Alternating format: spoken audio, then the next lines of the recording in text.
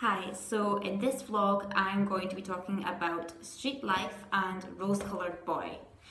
Rehearsals for Street Life were very fast paced, mainly because I again was singing for every group. Because of this, I didn't have a lot of time to get comfortable in any group and stayed quite detached. This worked well for me because it meant that there wasn't a lot of leeway for me to cut out any lyrics or get lazy. It kept me on my toes and helped to improve my concentration and performance energy levels. As a singer, I feel as if I am the glue to the band, the last piece that holds everything together, so that puts a lot of pressure on me to deliver 100% every time. Because of this, I've needed to find new ways to keep my performance energy persistent. My vocal lecturer gave me a few helpful tips on how to do this. First of all, performance energy is very similar to everyday energy, only amplified and then focused in when performing. It all starts in the morning, and doing very simple verbal and physical exercises go a long way to increasing your energy. Some of these exercises are as simple as stretching and walking, moving every muscle in your body until you feel physically awake. Making time to do this, whether first thing in the morning or late in the evening, will make a huge difference in the long run. So, with my performance energy up, I can enter the rehearsal room with a certain air of readiness, which should hopefully rub off on the other performers. In any profession, you should always aim to turn up with a positive attitude because it will rub off on everyone else. It's never a good idea to turn up to rehearsals with a bad attitude or a lack of enthusiasm, since it really takes a toll on the other musicians, no matter how they were feeling beforehand. Whilst rehearsing with my first band for Street Life, we took a few minutes to get set up and work through any niggly bits.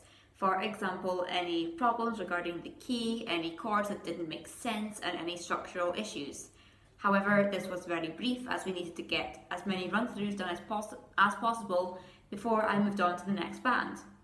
I did struggle with the end of the second verse during the first run-through due to the tricky accidentals. However, I got around this by picking out each note and singing them more staccato, thinking more about making sounds rather than singing. I pulled a little bit of inspiration from jazz improvisation and incorporated this into the verses, just to give the song more colour.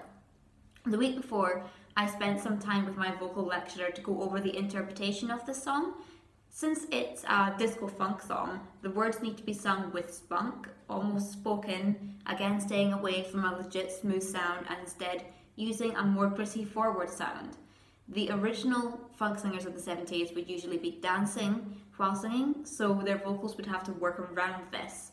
Going into the topic of dancing, in fact, singing funk songs and you can't sing funk while standing still. You need to move and incorporate movement into the dancing. You need to feel the music. You can't just stand there and sing it. It's almost a full performance. You can't just stand with your mic and expect the audience to enjoy it. You've got to get the audience involved. You've got to really feel the music and enjoy it, and that's so crucial to creating the perfect funk performance.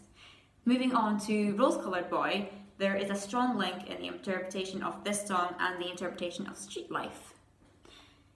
The rehearsals for this song went by so quickly, so it was lucky that I was already super familiar with the genre.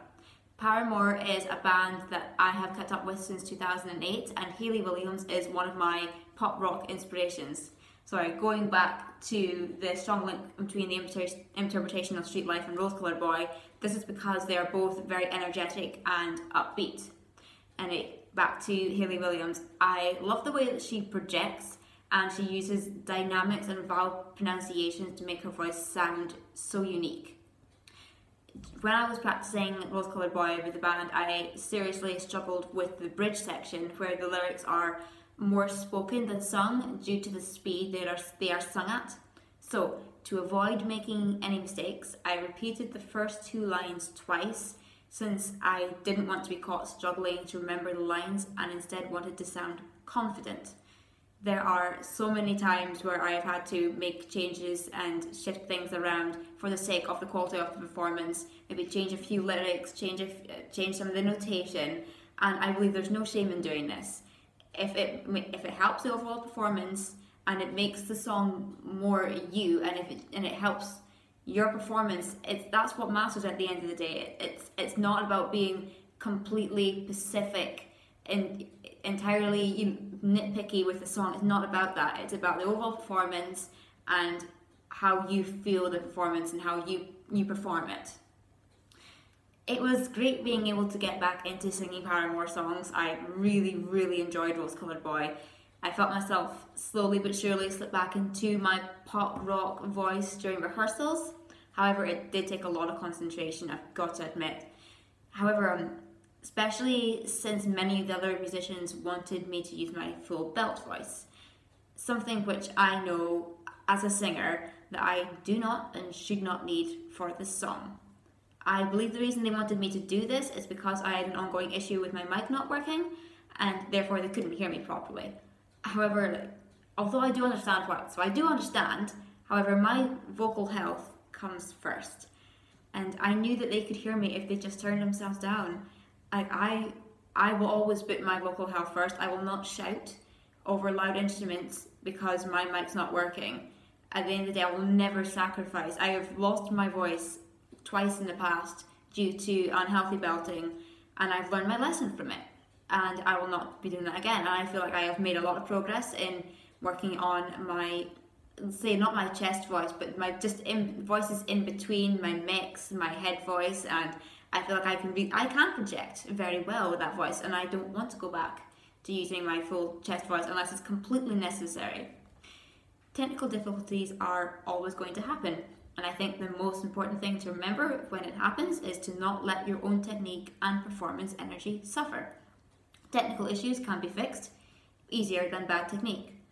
On a topic of technique, during the recording of Rose Coloured Boy, it was suggested to me that I focus on softening my R's and relaxing into the song a little more.